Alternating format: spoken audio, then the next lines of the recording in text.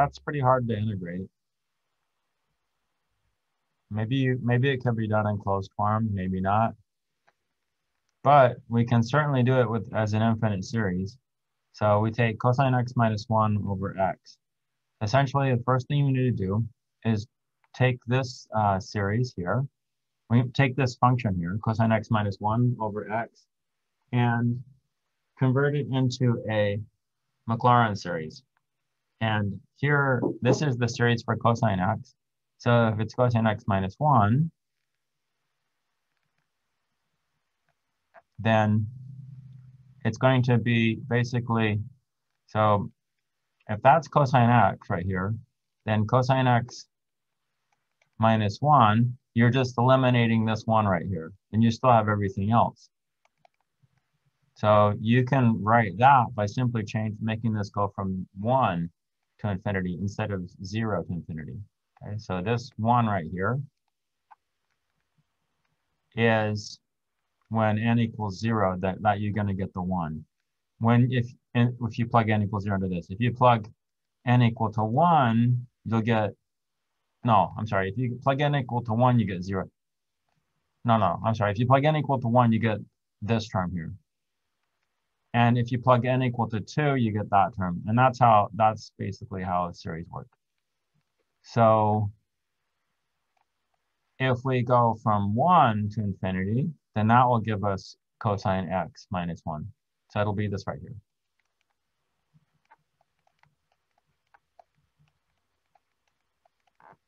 Then, if we take all that and divide by x, okay, so dividing by x,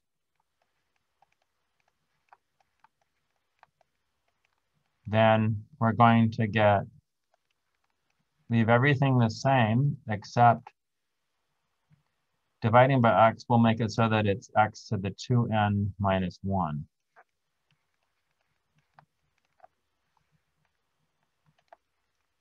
Okay, so that's the only thing that changed right there. That's dividing by x. And we can, and 2n minus 1. So this integral is the indefinite integral of this one. Oops.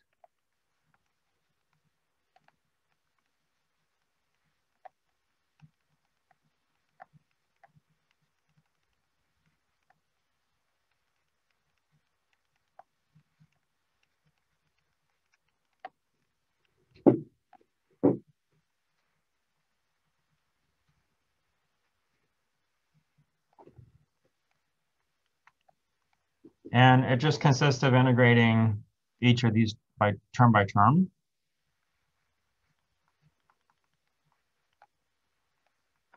So if you integrate x to the 2n minus 1, you raise this by 1 power, by 1. So 2n minus 1 plus 1 is going to be 2n. And you're going to divide by an extra 2n. So you'll have this 2n factorial still, but you'll also have a 2n. Like that. And then you integrate, you get a constant coming out plus a constant. So this is going to be the answer. In particular, I think, and it looks like in Webassign you only put this part in, right?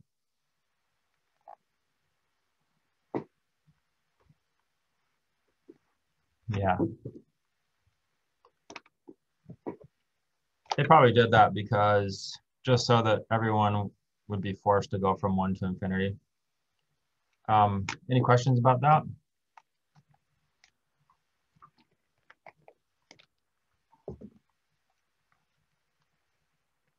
Okay, let's move on then. Number 8, what other adventures do we have? Okay, so we want to approximate a definite integral to within 5 times 10 to the negative 6th accuracy.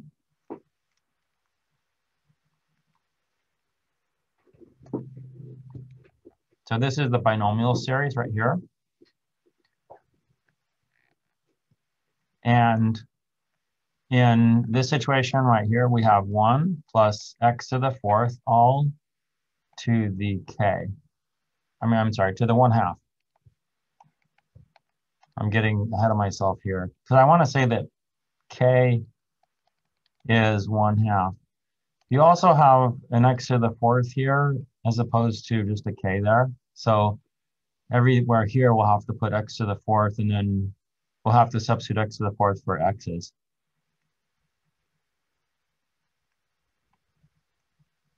So what would be good to do with something like this, where you replace this with these. So 1 plus, and then k is 1/2. And then instead of x, you put in x to the 4th.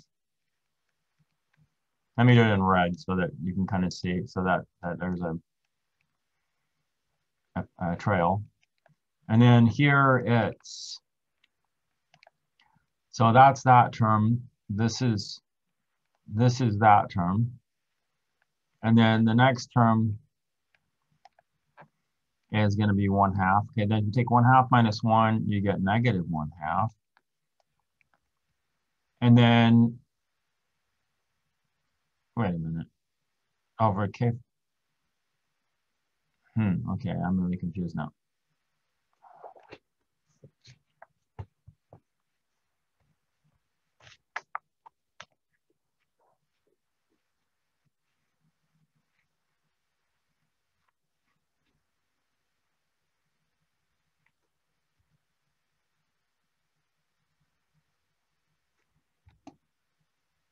Okay, I think I wrote it down wrong. I think,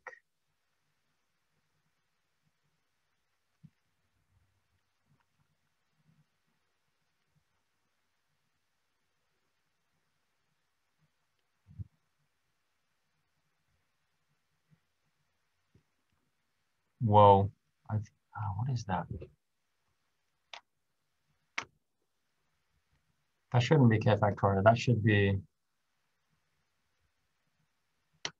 let me look that up really quickly.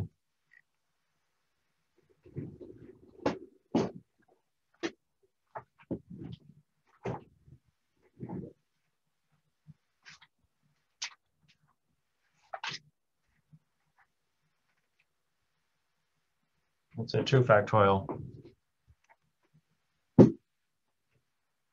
Wow, I can't believe I made that mistake. There's 2 factorial there. So that means there's a, whoa, this is very bad. I don't know. This should also have like an x to the n right here. I'll have to fix that up. Okay, so this is going to be divided by 2. And then you've got x to the 4th. You did it in red again. But that's all squared. So that's going to be x to the 8th right there. Okay, and then the next term is going to be this one right here. So that's this term here. So k is 1/2. So negative 1/2, but then you'll also have negative 3/2. So 1/2 minus 2 is negative 3/2. And then you have 3 times 2, or 3 factorial. And then on the end, we've got x to the 12th. Okay, so I think that's going to be enough terms for that one, because what's happening, you're integrating from 0 to 0.4. If you take 0.4 to the 12th, that's going to be a really small number. That's going to be very, very, very small. So, and then if you go to the next one, that's going to be x to the 16th. That's going to be really teeny tiny. So that's just going to be irrelevant. I mean, 0.4 is less than 1/2. And if you take 1/2 to the 16th, that's really bad. And when you integrate this, okay, so when you integrate, then this becomes x. This one becomes x to the 5th over 10. Okay, because you raise that by 1 so 4 becomes a 5. And then then you divide by 5. So if you so in other words, if you differentiate this, you get a 5 coming down, which will reduce this to a 2, and that's x to the 4th. And then this right here is this is x to the 8th. Let's just write it x to the 8th. So when you integrate that one, you're going to get x to the 9th over 9, but you also have a 2, you got like 3 2s. So 9 times 8 is what, 72? Something like that. And then you have this term right here. This is x to the 13th. I think that these 3 is going to be enough. Okay, and you're evaluating from 0 to 0.4 when you do that.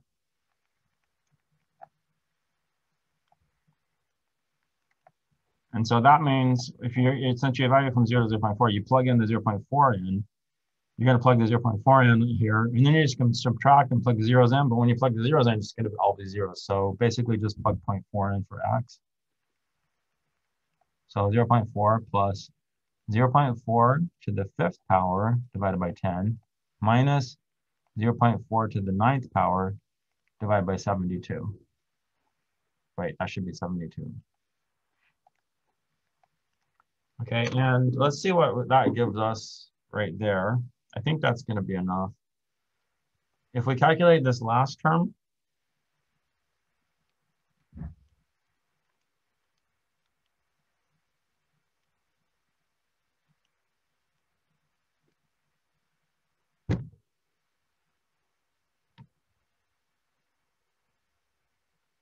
okay, the last term is already less than, this last term right here is already less than that, just a little bit less than that, than this 5 to the, in magnitude. It's like 3.64 times 10 to the negative 6 and right there. So the next term is going to be, so the next term is not, this term is not really going to be needed because that's going to be much smaller than this. It's going to be insignificant compared to this value right there.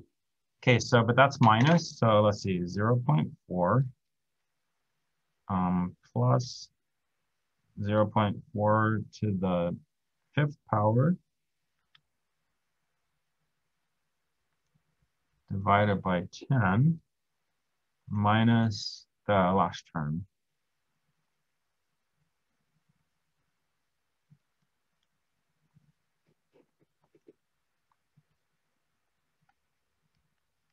Okay, so I get 0.4010203.591. And you only need to this accuracy, so that means what's that, 6 places? So I just need it to there. So 0.40102, that answer should be okay. Okay, any questions about that one?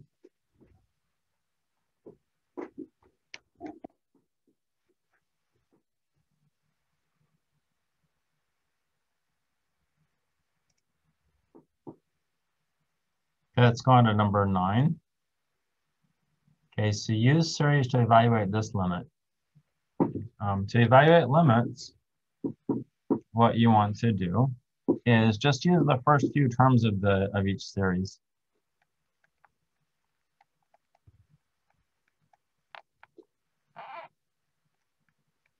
So there's a 1 minus. Okay, so now cosine 5x, we're going to use right here. So you replace the x with, you replace these x's with 5x's, with 5x and over here. And so that's going to give you 1 minus, and then replace that x squared with the 5x quantity squared in parentheses, plus, and then replace this x with the 5x. That's going to be to the 4th over 4 factorial, minus 5x to the 6th over 6 factorial. Okay, and then just keeps on going. So you get that. In the denominator, that you're going to get 1 plus 5x, those are right there. Now you're going to subtract And here again, you're going to replace these with 5x's. These x's, 5x's. So just copy these terms down, but replace the x with the 5x.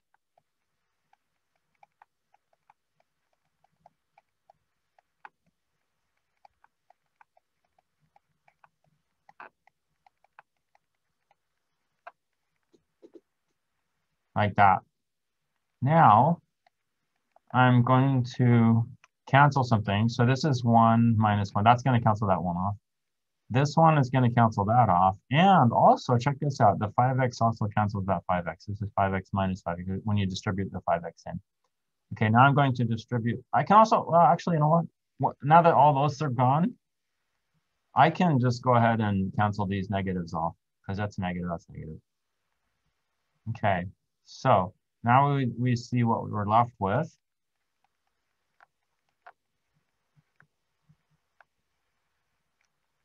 All those are gone. You have negative 25x squared over 2. And then you have a bunch of other stuff. But everything else, this is x, this we're talking x to the 4th here times a bunch of stuff. I'm just going to write all of this right here, because the powers keep going up. It's x to the 4th, x to the 6th, x to the 8th, and so on. So I'm just going to say that is x to the 4th times a bunch of stuff. And keep in mind that we're taking the limit as x goes to 0. So all of this is going to go to 0 really fast compared to this one. This is going to vanish really fast compared to that one. Okay, now meanwhile in the denominator, we have those are all gone. So this is the first one we start up with. So this is also 25x squared over 2. And then we have everything else as x cubed times some stuff. And maybe some other stuff. Doesn't really matter. So all of this is x cubed times stuff. Because that's x cubed. The next term is going to be x to the 4th and so on. So we can divide the numerator and the denominator by x squared individually, like that. And when that happens,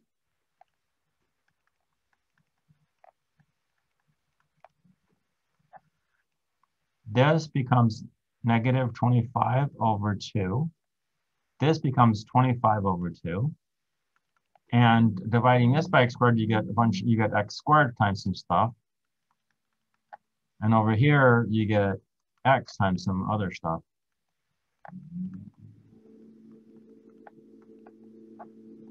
Okay, that's distributing this 1 over x squared in the numerator and denominator.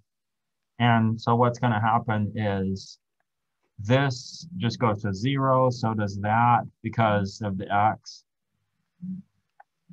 And you're left with negative 25 halves over 25 halves, which is going to be negative 1 as an answer. Okay, so hope any questions about that one?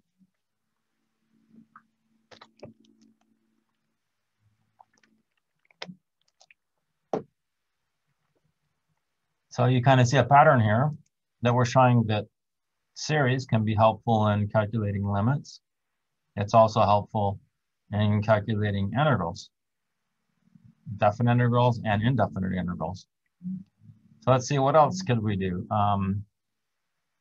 Number 10, use multiplication or division of power series to find the first 3 non-zero terms in the Maclaurin series for this function. Okay, so we have x over sine x. Now we know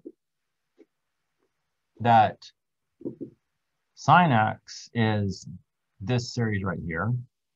If you just take x and divide by this series, then it looks really weird, okay? Then it's like that's really hard to deal with. But what you can do here is rewrite this as y times sine x equals x. And the idea, so basically what we want to do, or what the problem is asking us to do, is find the first three non-zero terms. This is of y. Okay, so we want x over that. We want to figure out what that is going to be. And what we should do is just say, we'll just assume, we'll just write it out. We don't know what it is, but we'll write it out. It's going to look like this. Maclaurin series means that it's going to be just x's.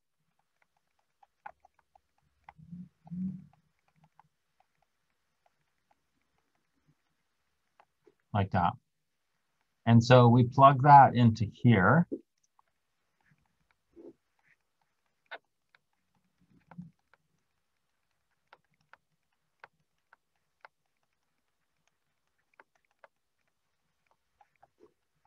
And then sine x is this one right here. It's x minus x cubed over 3 factorial. We'll write it as a 6. And then plus x to the 5th over 5 factorial. We'll write that as 120.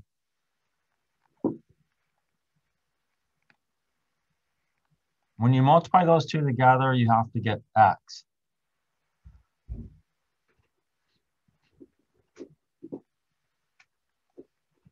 So now what we're going to do is think of this as a big product, one big product. So it's like one of those nasty, tedious things where you have to multiply everything over here times everything over there, and then you have to simplify it all out. And when you multiply those two together and you combine all the terms, you know, you figure out all the terms, you're just going to end up with an x. Or that's the idea, okay? So you do this term by term. So first of all, you consider the constant terms. And since there's no combination that just gives you a constant, then that's just like, that's just 0 equals 0. And there's no constant over here, so that's 0, okay? Now, then the next thing is you do the x terms. Now on the right-hand side, you have this x, so that's 1, okay? Because that's equal to 1 times x, basically. So that's 0 plus 1 times x plus 0 times x squared. Think of it that way. 0 times x cubed, 0, 0, 0, 0. 0 times any other power of x, except that's 1. So that's going to be 1. Now, on the left-hand side, to get x, the only combination is C0 times x. So that's going to be C0. Okay, great. So that means that C0 is 1. Yeah, okay, so we basically, so when we start to write the term out, and we'll do that down here.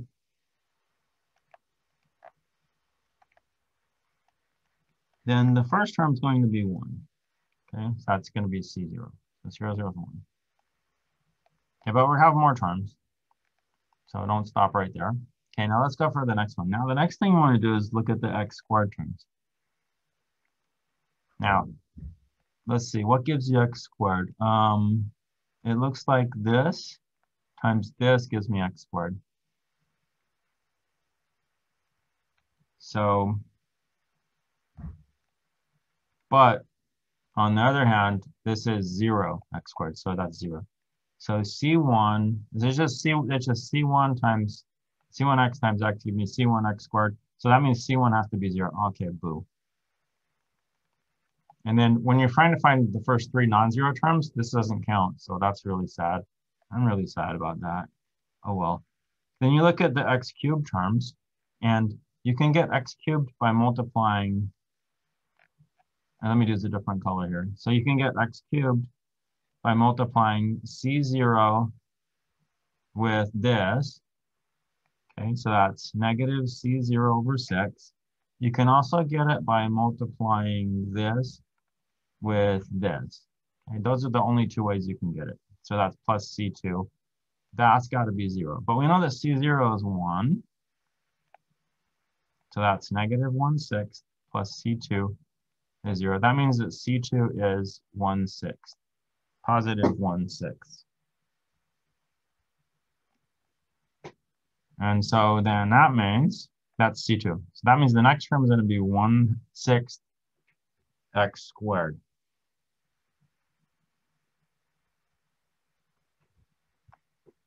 Now, the next one. So let's go to the next one. So let's do this in this color. X to the 4th.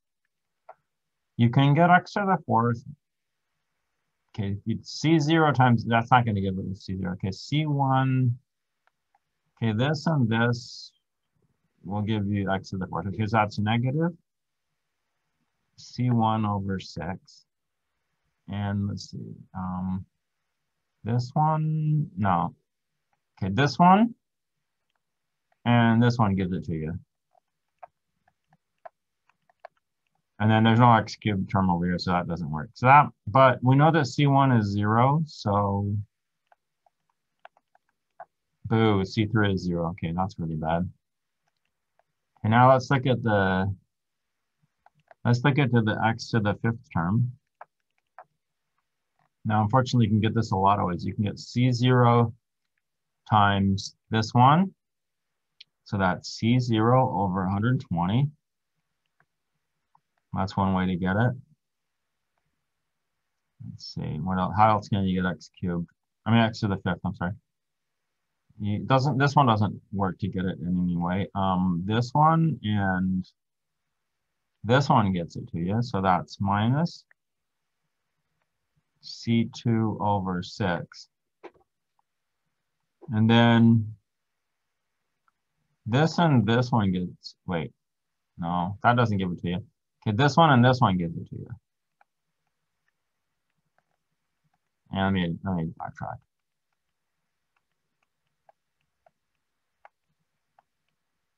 Okay, this one times this one gives it to you. Wait.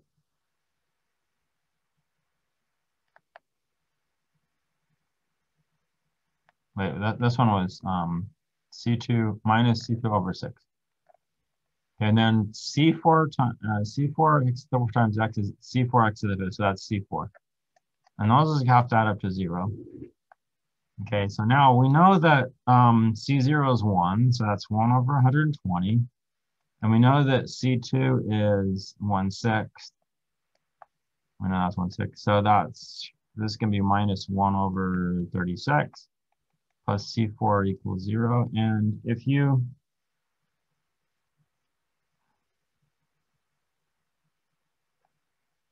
solve this for C4, then you get, wait a minute.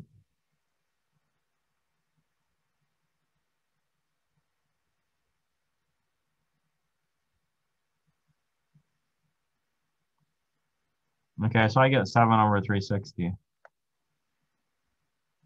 Yeah, 7 over 360. So the next term will be plus 7 over 360 x to the 4th. Okay, so those are the 3 terms. Now, instead of writing it like that, those are the first 3 non-zero terms. So instead of writing it like that, you want to write it like, I guess they're demanding that you write it like 1, 1/6 x squared, 7 3/60 x to the 4th. This is kind of weird. Okay, any questions about that one?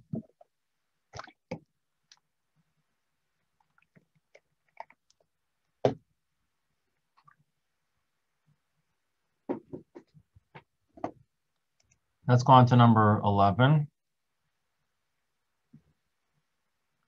Use multiplication or division of power series to find the first 3 non-zero terms in the Maclaurin series for this function.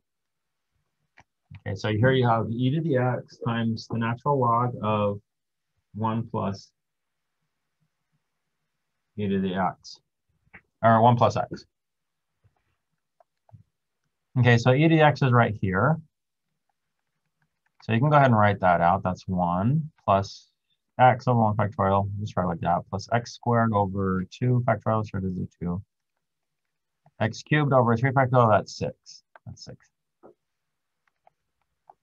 And then more terms, then higher order terms. Okay, then, so that's e to the x, e to the x. And then log of 1 plus x, that's going to be this over here. So that's x minus x squared over 2 plus x cubed over 3 minus x to the 4th over 4, and so on. And then what you want to do now is you want to multiply those out, multiply those together. So multiplying that times that gives you x. That's the only way you can get an x. There's no way to get a constant term. So that's the only way to get an x term. And then, let's see, x squared. You can get x squared by multiplying this with this, and by multiplying this with this. So let's see, let's do this one. Let's do this one first. So 1 times that is negative minus x squared over 2. And then that's plus x squared. Okay, and then the x cubed term, how can you get that one? Well, you can get x cubed by taking this with this. So that's plus x cubed over 3. You can also get it by taking this with this.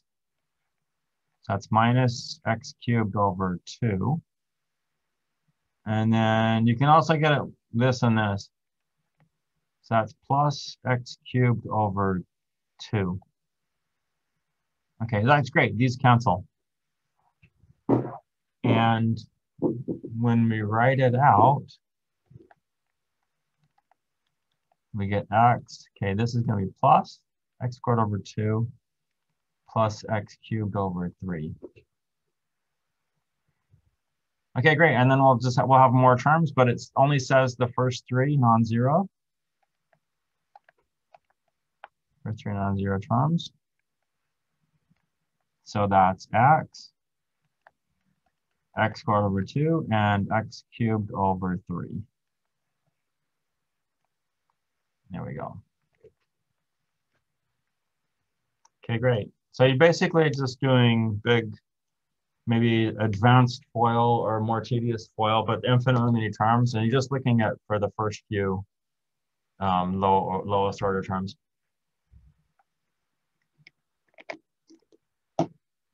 Any questions or comments?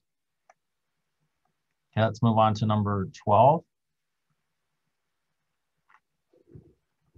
Here, what you're trying to do is figure out what series this came from. Find the sum of the series.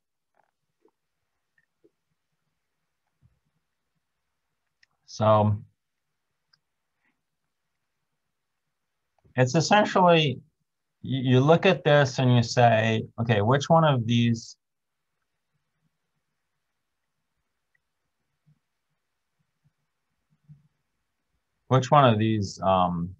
series is it right here? Or which one is it? Which one of these can we manipulate a little bit to get the series that we have down there? Okay, so that's what it is. So on one piece of paper, maybe you should have like these, or if you have 2 screens on your computer, on one screen, maybe you have these functions here. This is wrong. I need to fix this though, by the way. So I have these right here, and then on another screen, you do the problem or whatever. You have the problem, and you try to manipulate it into looking like one of these. Now, that particular one looks, you can manipulate, this can be manipulated to be like the one that we're looking at.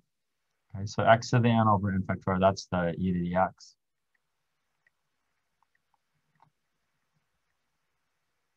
And the way that I see that is, even though it's got that -1 to the n, sometimes the -1 to the n, a lot of times will denote cosine or sine, but you'll also need a 2n factorial here or a 2n plus 1 factorial there to do that.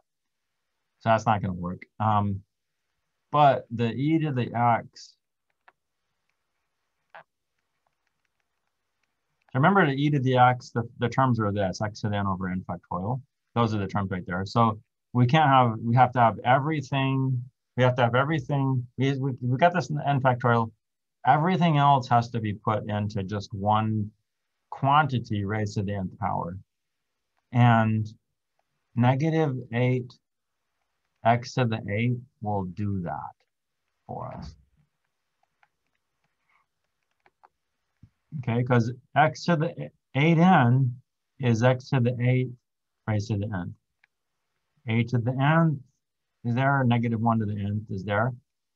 And so since e to the x is this, okay, going from 0 to infinity, then going from 0 to infinity of this is just going to be e to the -8 x to the 8.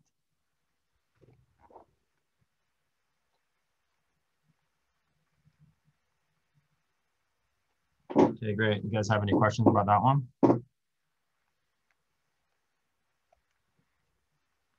Let's go on to number 13. So here's another one, finding the sum of this series. Now here we have a 2n plus 1 factorial, and that is suggesting the, okay, 2n plus 1 factorial. That is suggesting, oh, where is it? Oh dear, where is it? Okay, that's suggesting the sign, because the sign has the sign x has a 2n plus 1 factorial and right there. Okay, so the other one, none of these other ones have 2n plus 1 factorial anymore. So 2n plus 1 factorial. So let's go ahead and, okay, so for this, the series for the sign,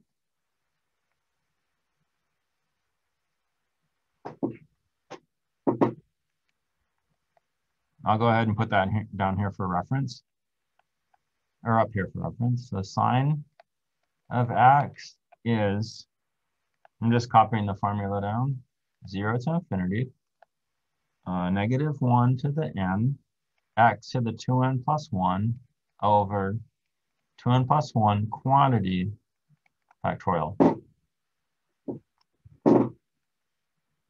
So you look and see, okay, we have the 2n plus 1 factorial, and we have the -1 to the n. We have those. Everything, so the question is, can everything else be manipulated into the rest of it? We have this 5, that's kind of out of place, but the 5 can just come out in front like that.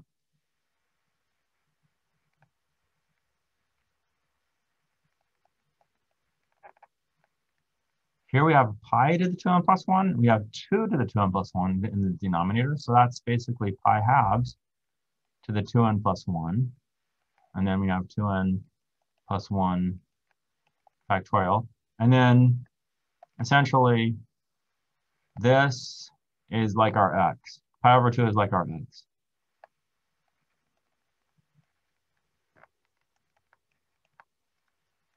So this is 5 sine of pi over 2. Okay, so all this is sine of whatever's right here. Okay, because sine of x is this, is x to the 2n plus 1 plus all this, with all this other stuff. So all this other stuff with pi over 2 to the 2n plus 1 is going to be sine of pi over 2. And sine of pi over 2 is 1, so that's just going to be 5. Well, look at that, a fancy way of writing 5. Have you ever seen a fancier way to write 5? Maybe, maybe not. Okay, so let's see, number, but this is a pretty fancy way, I think, I'll have to admit. Okay, so number 14, find the sum of this series.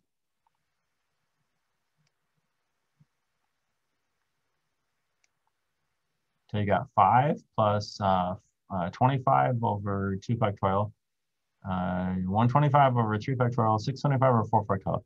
Okay, so if you look at 5, 25, 125, 625, what do those have in common? What what's the link between those guys? It's 5 squared and then 5 cubed and then 5 to the... Yeah, so let's do this. We can factor, let's see here.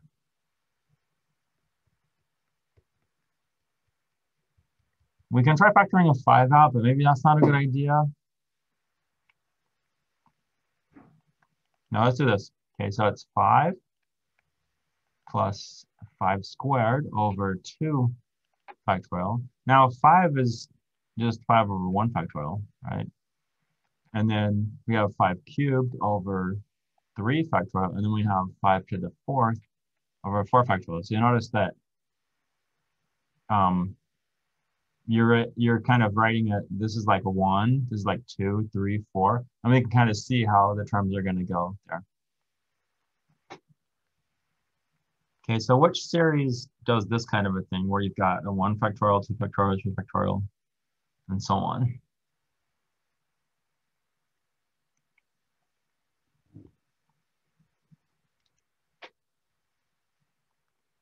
Well, the answer would be the e to the x series, but the e to the x starts with a 1, and then you have x over 1 factorial plus x squared over 2 factorial plus x cubed over 3 factorial, x to the 4th over 4 factorial, like that. Okay, so if you think of x as being 5, then this is 5, this x squared is 5 squared, x cubed is 5 cubed, x to the 4th is 5 to the 4th.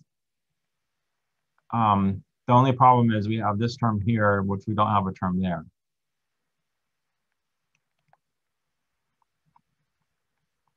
But you can get around that by just doing this, e to the x minus 1.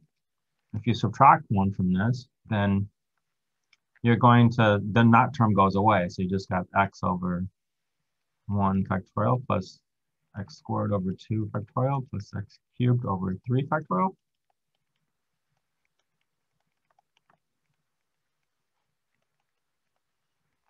So an e to the 5th minus 1 is going to be 5 plus 5 squared over 2 factorial plus 5 cubed over 3 factorial plus 5 to the, 5 to the 4th over 4 factorial, and so on, which is what we have. So the answer would be e to the 5th minus 1.